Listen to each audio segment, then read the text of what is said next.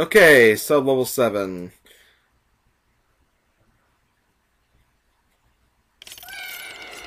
This is either a rest sub-level or a sub-level with a dangerous new enemy.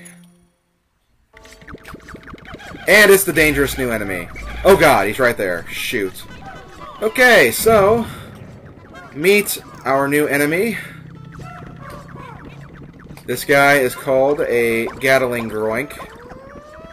These guys wander around aimlessly,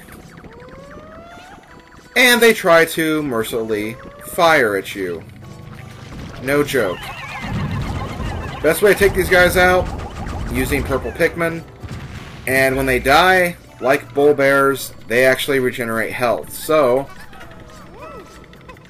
if you kill them naturally, make sure you take their bodies to the spaceship, so you don't have to worry about them. But yeah, those are our new enemies. They're not too bad. Usually you can find ways to take them out before they get too dangerous, but nevertheless, they are dangerous, so watch out for them. They have ranged attacks, and they're just dangerous. That's really about it. Now, we're going to take out these guys how we would normally take out any other enemy like this. Like the cannon beetles, for example. We're going to attack him while he's focused on another target. And this guy also has a treasure too, but it's more important that you take this guy back more than the treasure, so make sure you get him back to the ship before he regenerates. Also, watch out for the bomb rocks too. I'm not really sure how bomb rocks work. I think if you just touch them with Pikmin, they'll go ahead and go off, but I don't know that for sure. I'm pretty sure that's how it works anyway. But anyway, you guys go ahead and take that back. I want to see what this egg has. Oh god. Don't really need any nectar right now, but if we did need it, that's where we'd get it. What was that purple Pikmin doing? He was kind of running around over there. But anyway, let's see, we have another egg over here. This one. Oh, sweet, we actually have a purple spray.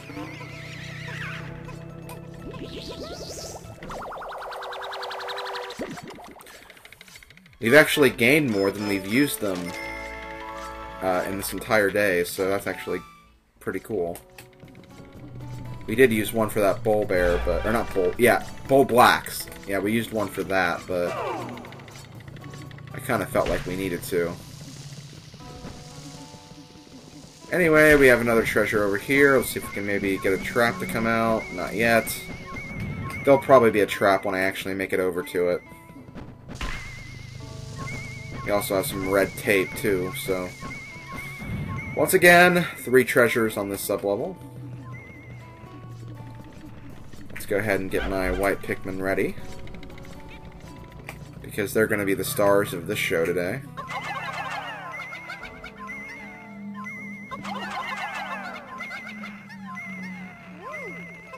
Yep, I knew it. Yeah, game, I'm a little too smart for that. Just a little bit.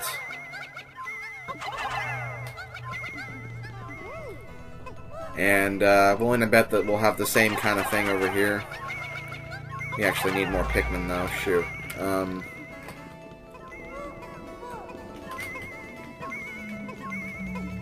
Well, they'll get some help from the reds. Alright, that actually worked out pretty well. Oh, I need one more. But anyway, we have the red tape. Which is called a Furious Adhesive. Very creative name because it's red. That name definitely works out. Yeah, I'll have all my white Pikmin with me now. Now let's try to get this treasure, which again, I'm pretty sure there is going to be a trap associated with this one. I think it's a bit too obvious right here. Yep! Again, too smart for that game. Always watch out for treasures that are just like laying over here by themselves, because chances are there is going to be a trap associated with it. But anyway, we're actually done. Where's the hole to get out of here?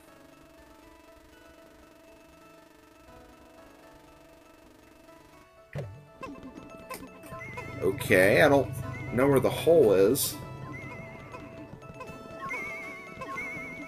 That's not good if the hole is not programmed here, but I'm pretty sure that's not the case.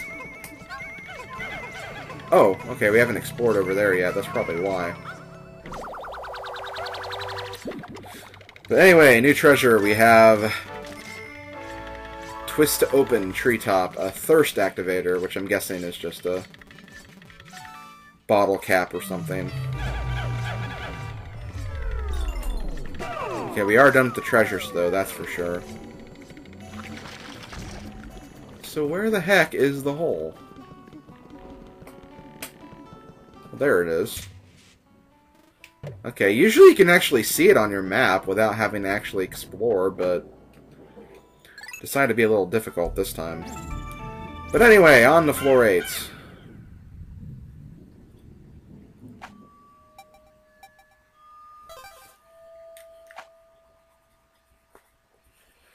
Sub-level 8. What do we have this time? Is this a Rust sub-level? It is! Okay, this is where you actually get the violet candy pop buds. Yeah, there they are. Okay. So what I'm going to do for this is I'm going to use 5 of my whites and then 10 of my reds for this.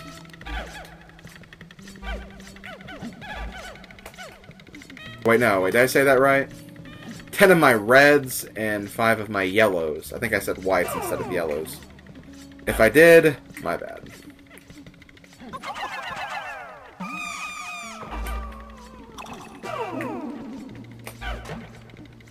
And we'll throw them in this one. And where's the last one? I'm pretty sure there's... Yep, there he is, over there.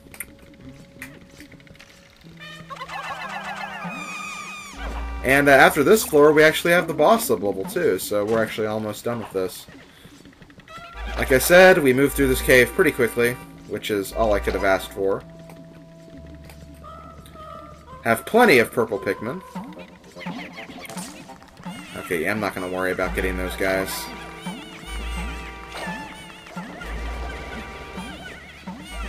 God. It seems like, I think all the Pikmin except your purples, like, freak out whenever they see those bugs. I have no idea why, but that's just the way they're programmed.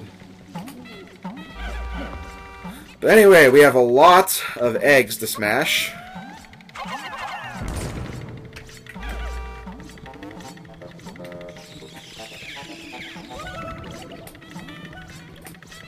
And we have a lot of Pikmin to flower too, so... Definitely going to spend some time getting this nectar.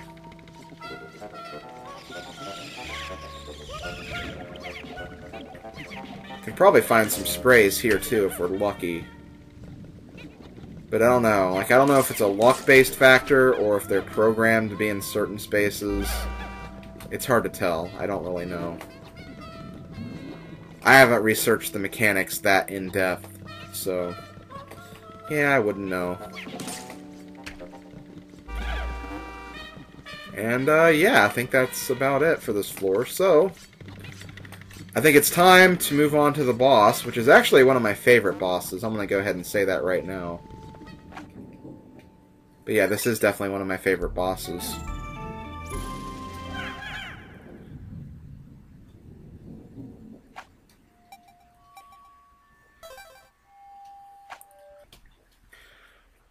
Okay, here we go, guys. This definitely looks like a boss sub-level. And there's our friend over there. That giant hunk of metal in the middle of the room. Before we start fighting him, though, we have to find a place of cover for our sideline team. Once again, the people on the sidelines not going to be doing anything. We just have to find a way to keep them safe, and that's really all they're going to do. Just stay here.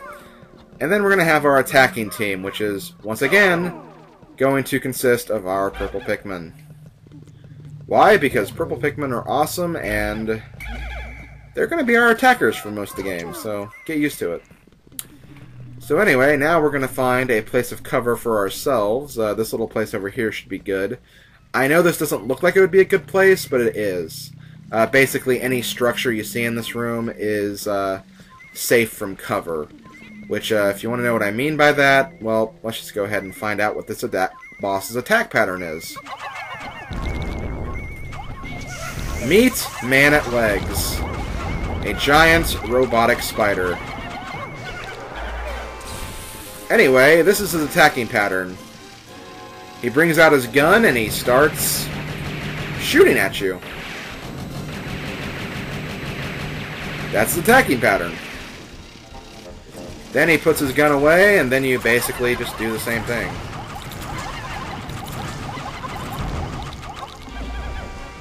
He's not too bad, but you have to be very quick. You don't have very much time to escape his blasts. Oh god. That actually scared me, because that Pikmin should not have made that. But he did, so let's not dwell on things too much. Okay, come on, get over here. Okay, good, we made it.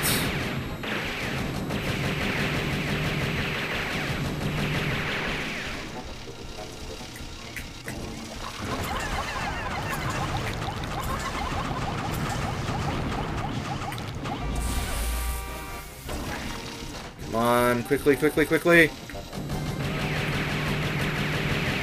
Oh god, that was close. No! Oh god, I got a little too trigger happy there, but don't worry, I think we have him. There we go, okay. Man at Legs has been destroyed. And he drops a light bulb. Now, I've already kind of hinted at this treasure before, so I probably don't have to explain too much. But basically, with this treasure, we're going to be able to see a lot easier in the caves. You can see basically the whole area, the entire area in the caves light up, and you can just, you know, see from a further distance because it is lit up. So, very good treasure. It doesn't have like any major practical use because it seems like you could make it through the game without this, but it's still good to have. It's really nice to have. But there we go. We have our light bulb. Only 100 Pokos, though. The Stellar Orb. If I combine this glass sphere with the synthetic sun I have been secretly developing... Processing complete. I have manufactured a solo system. The artificial sunlight it emanates will brighten underground areas. Okay. So yeah, as you can already see, like, the area's gotten a lot brighter, so we can actually see what's going on. Which is very, very nice to have. But anyway, that's it for the Subterranean Complex. We can now get out of here and finish this cave once and for all. And if I have enough time, which I'm pretty sure I do, I'm probably going to go back in that cave and get some more purple Pikmin. Let's see, I think we have about like 80 right now. So if I get 15 more, then I should be good to go. Because there is one cave in the next area that offers 5 purples, so that should definitely be enough. But yeah, there we go. Once again, no Pikmin deaths. Had a few close calls, though, that's for sure. I don't know how I'm getting so lucky with this, but I am. Okay, Valley of Repose. Now let's go ahead and put my Pikmin away, and I'm going to use blues for the rest of the purple Pikmin I'm going to get. Wait. I want to make sure I had 80 in here. Yeah, I do, okay. For a minute I thought I said 60, which I knew was wrong because, well, I had 65 before I went in there. But, yeah, whatever. I just didn't see very well. I only have 27 yellow Pikmin. That's kind of spooky, I guess. No, I don't need that many. I just need 15. Okay, so, yeah, I guess I'll go ahead and cut here. But yeah, I'll be right back with my new 15 purple Pikmin. And then we'll leave the Valley of Repose for the last time. And then we can get ready for the final 2 days that we'll be spending in the last area. Yeah, I'm pretty sure it'll take 2 days. I mean, I've seen people do it in 1, but I don't see that happening. I really, really don't. But who knows? You never know. I could get lucky, I guess. But anyway, let's make it all the way over to this cave, which, actually went the wrong way. It's this way. And yeah, I'll just see you guys in a minute. Okay, here we go. Have our new 15 purple Pikmin. Up to 95 purples now. Only 5 more to go. And we'll be getting those in the new area. So we'll definitely have enough to get that final treasure. That's worth 1,000 Pikmin to get. Or in another way, 100 purples to get. So I don't have very much time, but there is a few things I could do, I guess. Actually, let me do this. Basically, I do want to try to farm some yellows and reds before I leave. Because, as you can see, I'm very low in those numbers. So, I would like to see if I can maybe raise those before I end this day. But, if I don't, I'm not going to cry about it because... yeah. I definitely have enough to complete the game. I would just love to have, like, you know... more just kind of as a buffer, because I don't have very much. But I don't think the flowers are going to form anymore, the pellet posies, because normally you can get a lot of those at the end of this day. Or not at this, but during this day. And, yeah, they're not coming up. Well, I can at least nectar up my Pikmin, because, yeah, a lot of them don't have any flowers yet, so... probably best I do that before I finish this day off. At the very least. Plus, I never touched these eggs up here, too, so... kind of a... what? Okay, maybe they disappeared. Okay, well, never mind then. Guess I'm not going to do any Pikmin raising, but... whatever, I'm going to end the day. I'm going to end the day then, because there's nothing else to do. So yeah, we're going to go to sunset. Valley of Repose is completed. Hooray for that. Wow, that almost looked like Pikmin 1 for a second, because... yeah, I only saw red, blues, and yellows. I didn't see any other types.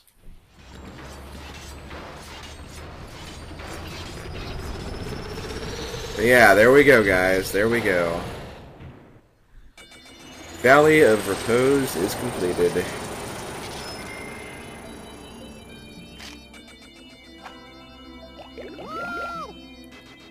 Yeah, our red, blue, and yellow populations went down, obviously, but our purple population skyrocketed, so that was important that we did that. Still no Pikmin deaths. Just gonna see what our email... okay, it looks like it's email Louie's grandmother or mother or something. Louie, we suddenly stopped hearing from you. Everything okay? If things get tough, you can always come home. I'll stock up on those pick carrots you love. Pick carrots. Didn't we lose an entire shipment of pick carrots when Louie went on that mission of his before we returned? Maybe. Guess we'll find more about that later. There we go. Saved our game. Back to the world map. And the only area we have left is the Wistful Wild. 5 above ground treasures and 3 caves. And we can definitely do everything in at least 2 days. Or at most 2 days. So that's what we're going to do tomorrow on the next day. Before we go, though, let's go ahead and look at our Piklopedia and our treasure list. Let's see. First we have the Gatling Groink. very dangerous foe. Be careful of him. We still need the acoustic weevil for this, and then these are the candy pops, and still haven't found this shrubbery yet. And then, of course, we have Man at Legs.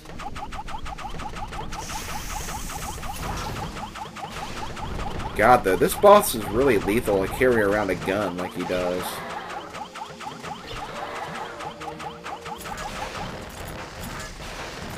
Also, I believe if you use the Z button, you can actually see what happens to these guys whenever they get turned to stone, so that's kind of cool.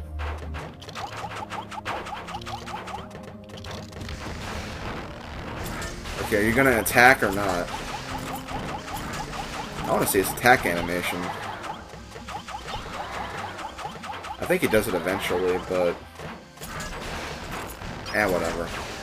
But yeah, that's the Man at Legs. Now let's go to the treasure list. We finished a new series. We finished the Hyper Technology series. And we also finished the Industrial sets. And we also finished the Explorer's Friend series. Which, these are all the treasures that you get for getting all of the special items, I guess you could say. Because the next area, because it's the last area, there are no special items, so we have essentially all the upgrades. But yeah, that's it for the treasures, and yeah, we're done with this. So let's go back to area selection. This has been SlimKirby. It's been Let's Play Pikmin 2. I'll see you guys next time when we start the final area of the game, the Wistful Wild. Later, folks.